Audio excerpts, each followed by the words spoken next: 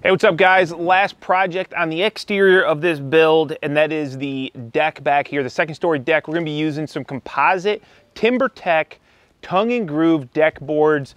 I think it's gonna give it a great finished look, and obviously being the last project on the exterior, I'm excited to get it done and just check the exterior off the list. First thing we gotta do is get some additional framing along this edge because we're gonna have like a picture frame border going around the front.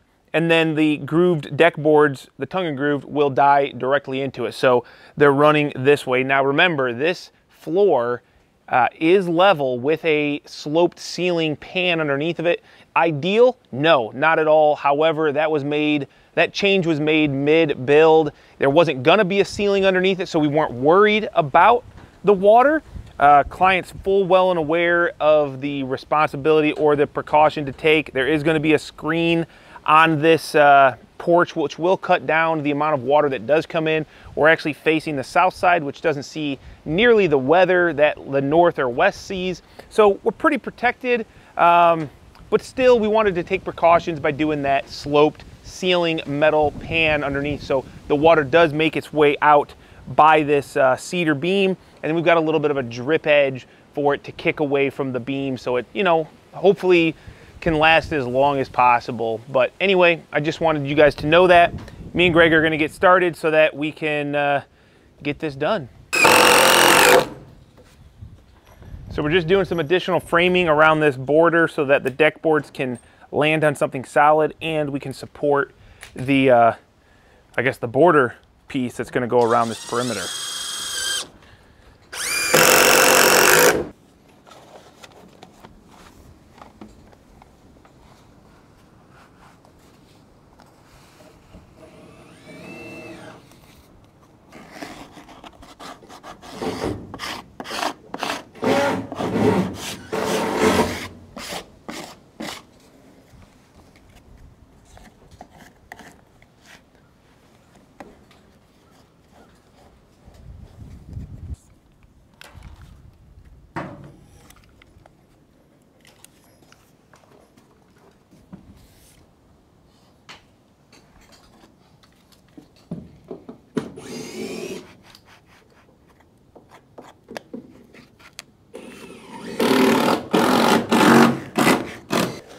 So the point of the tape is just to prevent water from sitting on top of these, the framing members and doing any damage. So if it does sit here, it's not going to be able to really do anything until it dries up. That's the point of this.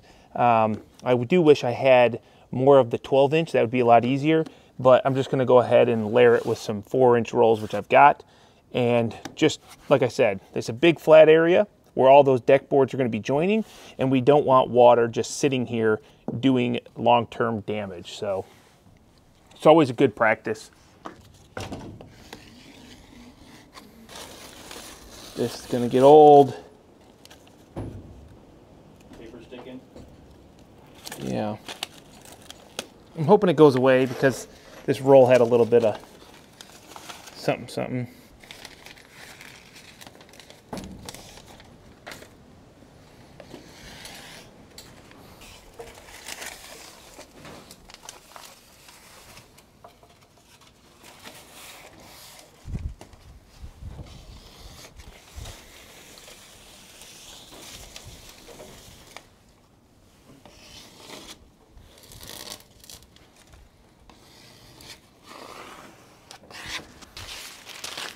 All right, this section is ready for some decking.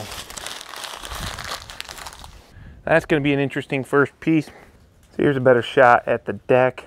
You can see we're getting it all taped off, and those deck boards are going to run out away from the house. And the ceiling underneath, if you look closely, is gapped from the actual floor joist because it's not suspended from the floor joist. It's not connected to those floor joists. It's hanging on separate framing that is putting a 1-inch slope on it. So any water that does make it through will make its way out to the edge, and there's like a little gutter with a drip on it. So on the underside, I can show you that. Hopefully I remember. And we're gonna go ahead and finish up a little bit of details, like over here, we got this little bit right there to do, but hey, what I need is the dimension on the border piece, because this first one, these first couple got to get cut because we'll never track saw them.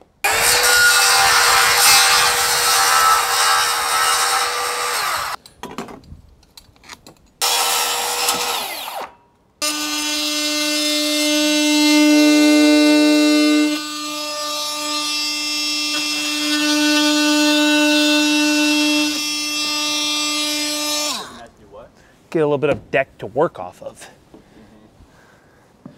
All right, first thing I got to do is snap a line. 3.5. If you don't start straight, you can't end straight.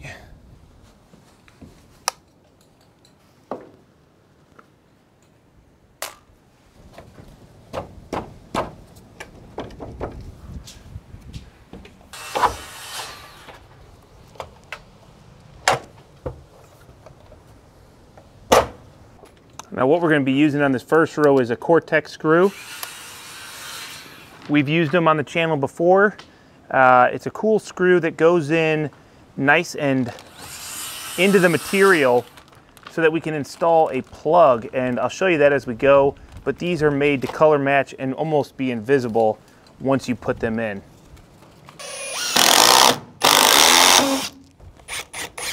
What I'm going to do now is just work my way down this board, making sure it's right on my snap line.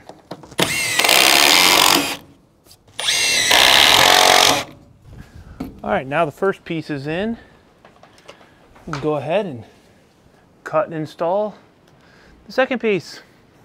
Now today is a 70 degree day, so there's still some expansion that can happen in this product. Obviously, it's a PVC. This is Timbertech, and so we're not going to cut them. Greg, can I get the saw? Or here. Just cut this right here. See it? But this is a Timbertech tongue and groove.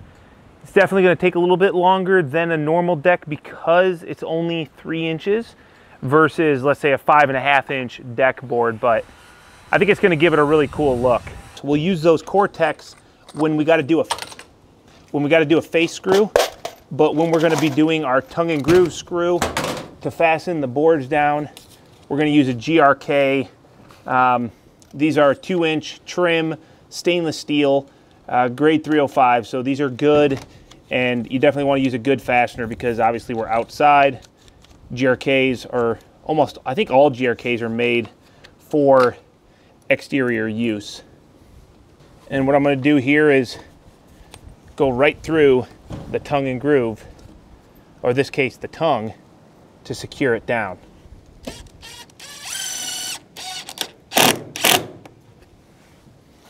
And you'll feel that little pull, you know it's nice and tight.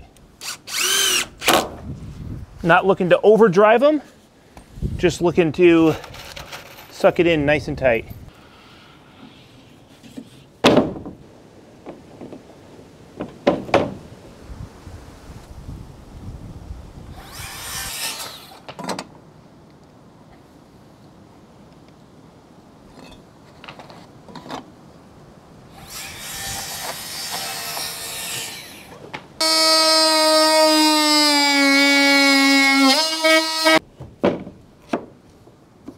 Let's go ahead and do 2 more at that dimension, minimally.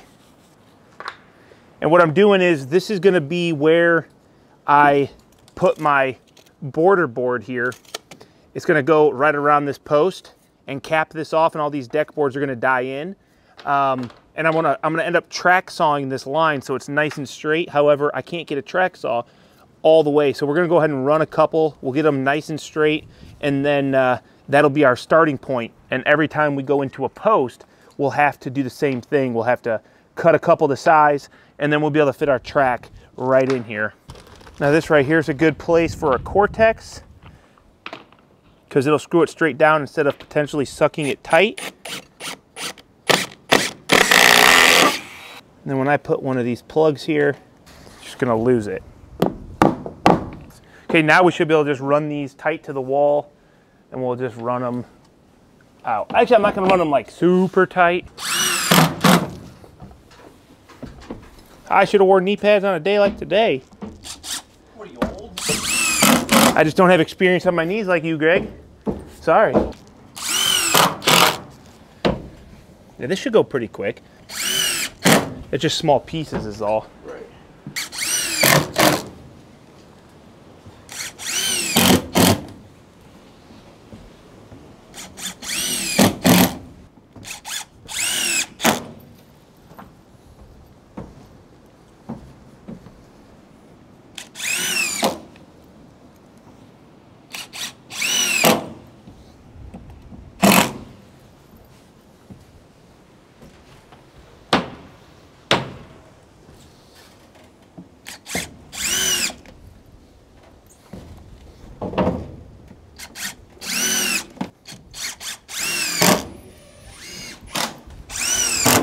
All right, guys, if you're still with me, we're gonna go ahead and just let this run into time lapse because it's probably pretty monotonous because that's what it is for us. It's basically a whole lot of screwing.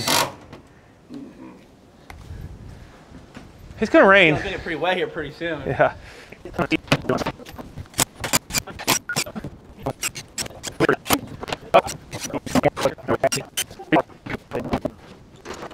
We're back here on the deck getting these boards laid out. And something we did that I thought we should have probably done from the beginning is this string line. So what we did was we put a string line up end to end right on the outside of these posts because what we were doing was measuring on each side of the post and cutting the boards to length so that we could then run the track saw in between these posts and get a straight line. But I didn't think about the fact that potentially where I'm measuring on this side isn't the exact same as this side, and there could be some in and out discrepancy. We put the string line up and we found maybe at the most an 1/8 inch discrepancy on a couple measurements. I think it's gonna be okay, but this way when I go around the column, I've got something to measure, which is just over 2 3/8, and then I can go ahead and make sure that this one is just over 2 3/8. And once I know it's good, then I can go ahead and screw it down. And hopefully that'll help us when we go put our board on at the end.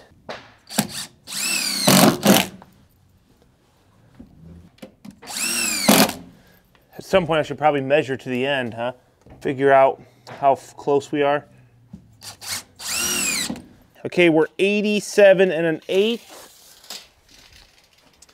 And on this end, we are 87.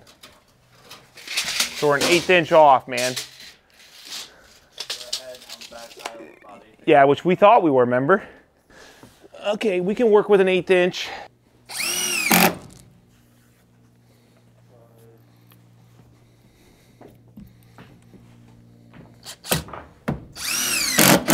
I like to kind of go and work a couple at a time. I don't just go straight down the line. It helps lock the piece in, and then you can come back and just fill in the ones you missed. I just feel like it helps get the whole piece in before you start screwing these ones all in and it's still out a little bit over there. I actually don't know if it helps at all.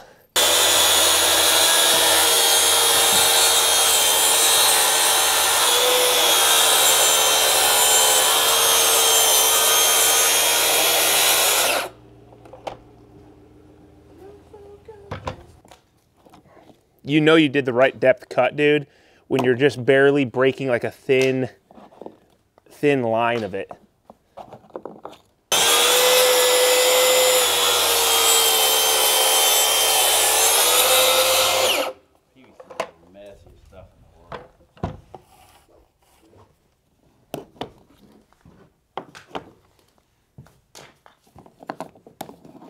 That's just satisfying, man.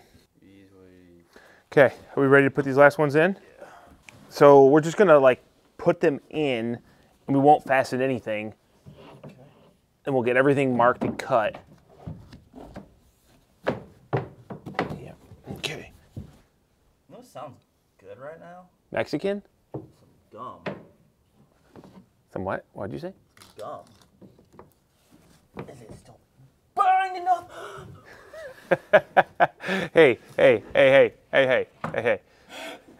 take this one out. Okay. You've really jacked this up on us here. Now get this back in there. Yeah, that's what I was gonna. That's why I'm leaving a little bit of room.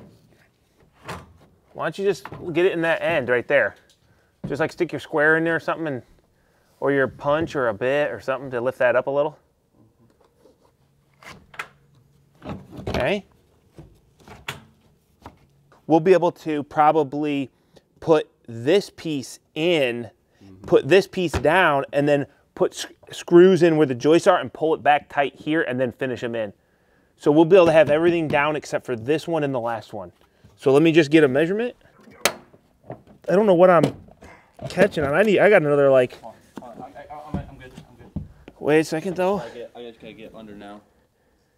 Yeah, but if I can't go out, maybe I'm just tight. Okay, there we go. Hey, hey, hey, hey! So the problem we're having is we've got to get a piece underneath this last piece underneath this trim over here. And because it's tongue and groove, you can't just push the boards in. You've got to also get them in the tongue and groove. So what I did was I cut this piece about 1/4 to 1/2 inch, you know, I just eyeballed it, to be honest, less than what I knew it needed to be, knowing that it's going to be tucked underneath this trim and hidden. You're never going to see that cut. That way we can push it in far enough to hopefully drop this piece in and then pull everything back tight. Greg, if you've got enough room, which I'd say you don't. So we're probably tied here in this corner. What if you like curved it up that post and we slid it in? Well, I think if you just get into one tongue or groove. Yeah, that's what I'm saying. Like maybe go up high and then we could like bow it in. That's all we needed.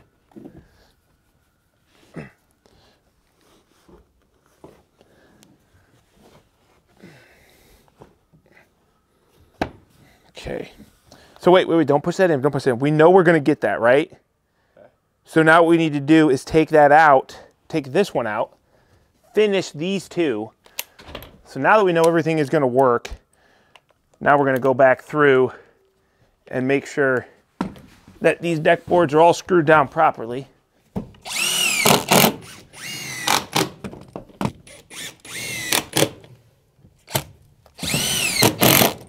Oh, now we should be able to just fit this in and tighten it all up and screw it by using the cortex, right? Yeah, that's the plan.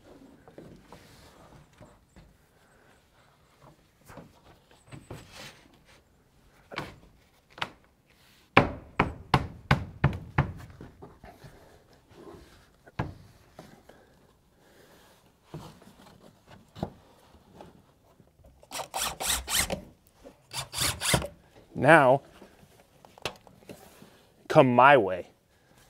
Yeah, ready? 1, 2, 3. Yeah. All right, man. Easy claps. Yeah, we just gotta get it tight, which I think. If you get a screw here, I'll pull this guy, pull that guy. What do you think? I don't think that's bad at all.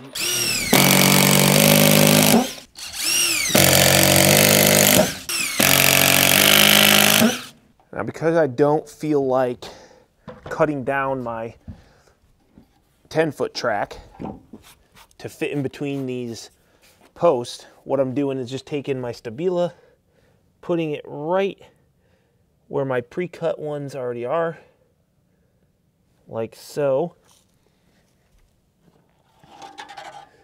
And then I'm just going to run this track right to it.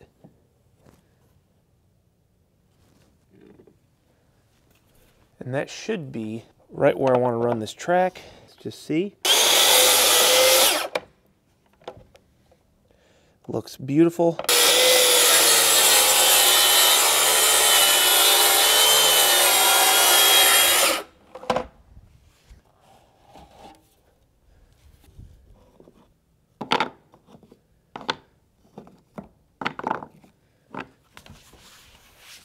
You know you did a good job with the track saw when you're pulling these out and you didn't even cut through your tape.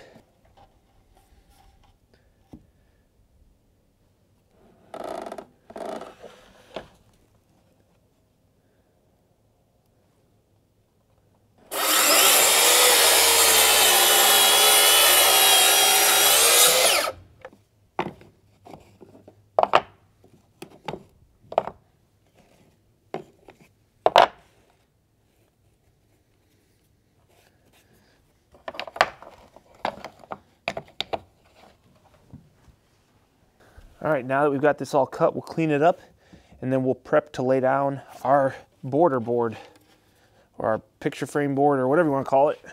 So that's the edge. And we're gonna go 2.5, 2 3/8. I'll remember that, right? That was 2.5. This 2 3/8.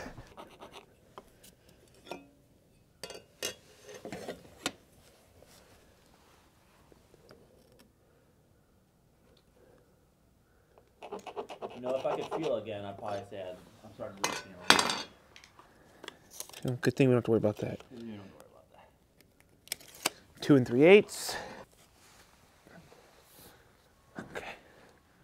Hey, you want some spaghetti noodle this one? Bring it in and then go up on the roof right there. Oh.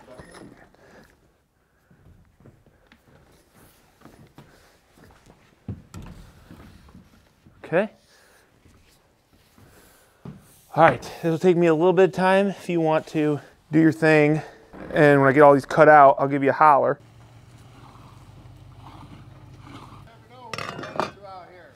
What the heck are you up to, man? Working on this power. Oh yeah, yeah. We've not had it since yesterday. What'd you find? Anything? Yeah, I just broke a pole. I just come down, make sure the line was all right.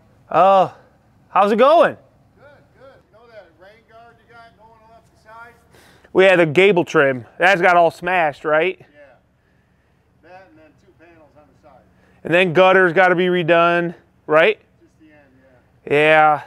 It was that one dang tree, wasn't it? Yeah, the one that wasn't the close one. No? The one that was way back.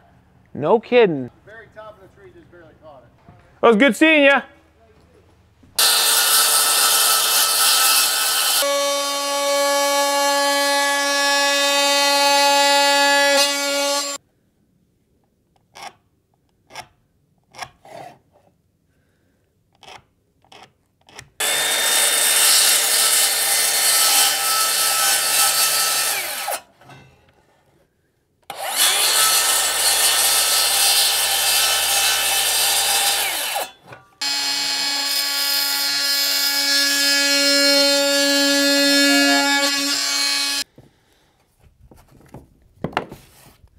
One thing that I do, especially when making a cut like this, it's going to go around here just so it has less chance of expanding into the column.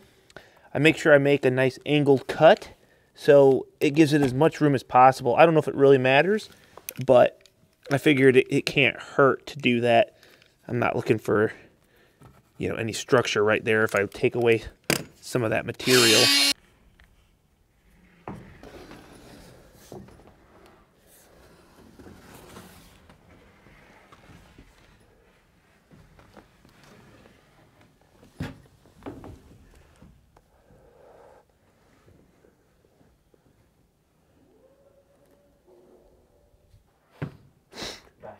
That ended up being 5 shakes of a lamb's tail, bro. That was that. Yeah, actually, it was a long fit, not gonna lie. Everything gonna be all right.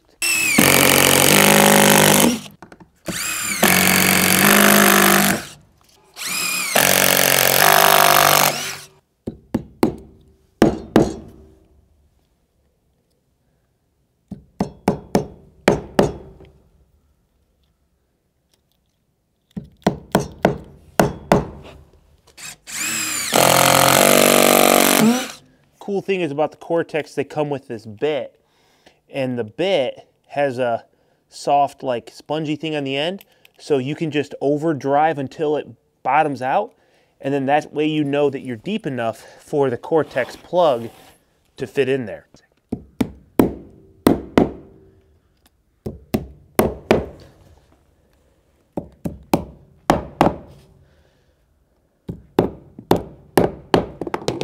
Thanks, big dog.